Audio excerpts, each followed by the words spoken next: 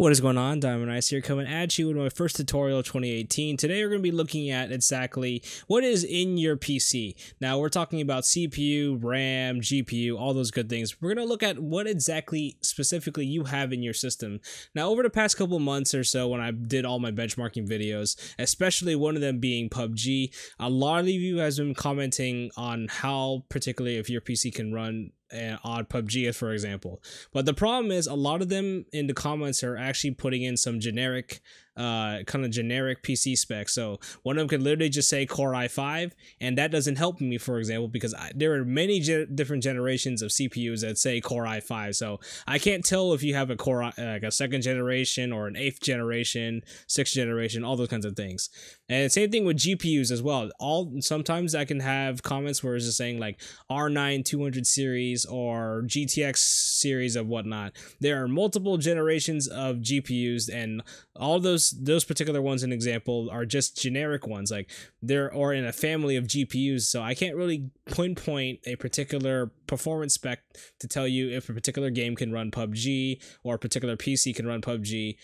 Gears of War, all those kinds of games. So today we're going to be looking at a particular about 4 different programs. One of them is built into Windows, but this one right here, this is called GPUZ. Now, as it states, GPUZ is pretty much giving you a lot of information, particularly about your particular CPU. In this case, being my Ryzen 5 1600, shows the code name, shows what particular socket type it is, technology, the voltage that's going right into your CPU right now, and literally some of the instruction sets, etc., and show you obviously the core speed and whatnot. And then if you look here in top bottom right, as you can see, I have 6 cores and 12 threads. So this one's a very good CPU for what it is. It's one of the more bang for your buck value performance, honestly. It's really one of the best CPUs I have bought in a long time, especially from AMD, which I started when I had previously, like 2 generations ago. I had the FX6300 before I switched to a nice Core i5 Ivy Bridge system, and now I'm back to AMD with the Ryzen system, and honestly I think it's a good thing in my personal opinion. But as you see here, CPU-Z does have other things here, so you can look at the caches of the particular CPU and which one is actually usable.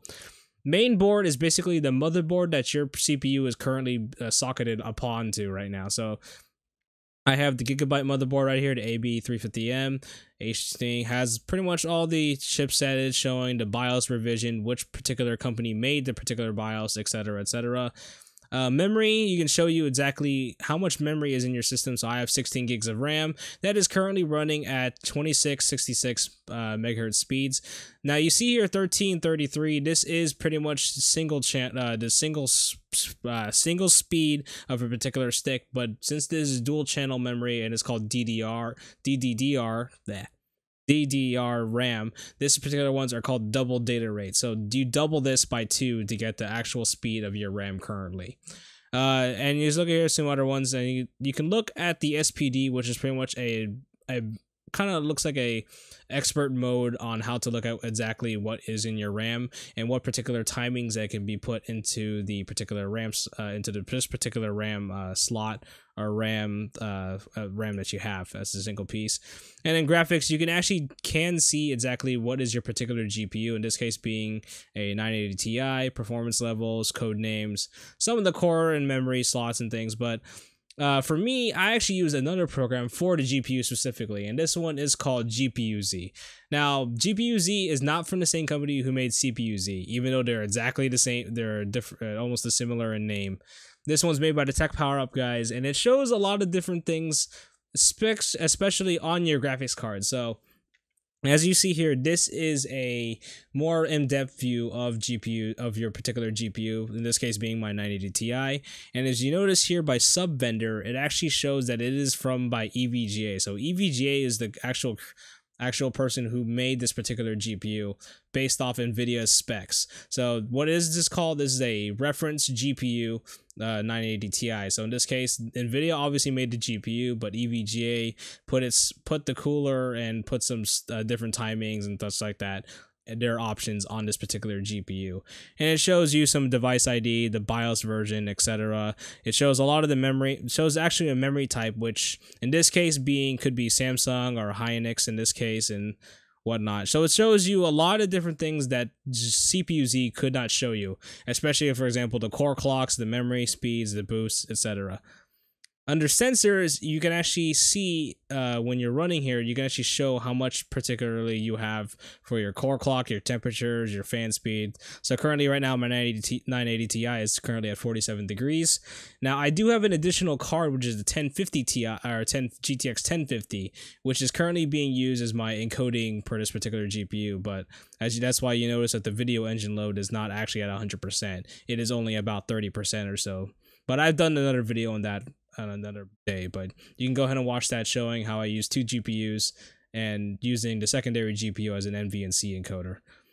And look at advanced, you can kind of look at the power limits, temperature limits, etc. on this particular one.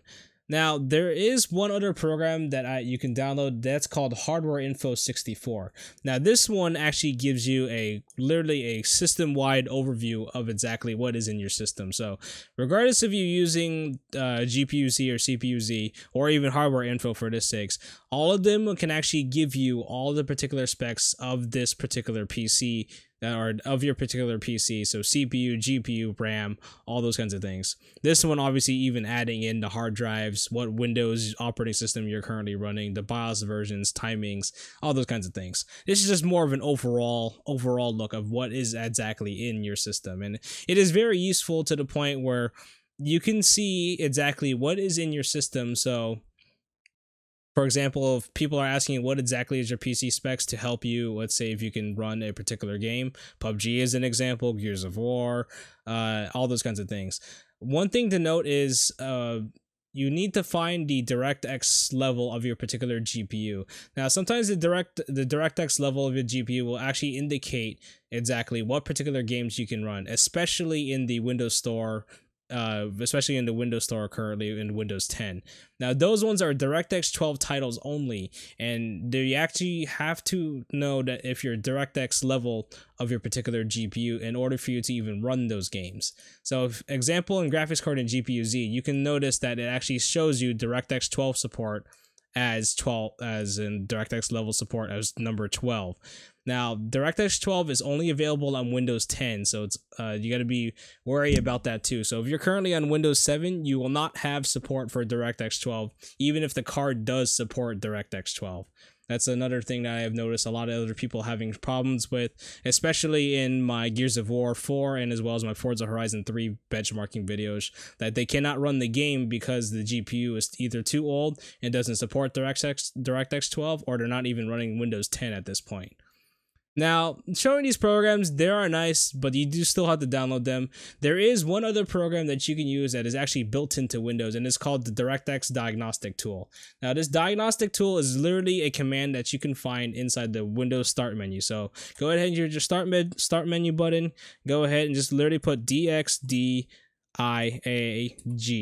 This is called Dxdiag is what I usually call it, but you know, it's literally just a command, and it pops up with this particular window. This window shows you exactly the DirectX level, the CPU, RAM, all those kinds of things. So, and then as you notice here, you have a lot more tabs. You can just literally just go ahead and circle through exactly what you particularly have. So in this case, it shows you my 980 Ti, which one, how much memory it has, total memory, how much VRAM memory, what particularly resolution, and what particular monitor it is currently on. And it is very useful to know exactly what is in your PC sometimes. So, and all these 4 programs are very, very useful, but if you want to stick to the basics, you can go ahead and just put in the Dxdiag and it will actually tell you exactly what is in your PC. And it shows you specifically what particular ones you are in your actual PC. So it actually helps you out for benchmarking. You can actually help out people who want to tell you exactly if this particular PC can run a particular game and whatnot. So this is a very, very interesting tutorial, but it's also something that a lot of other people have similar struggles, especially if you're getting started with PC gaming. So hope you guys enjoyed this tutorial and hope to see you in the next one. If you still have any other problems, make sure you hit the comment section down below or hit me up at Twitter at DiamondRice. So I have to head out, so I will see you soon. Later.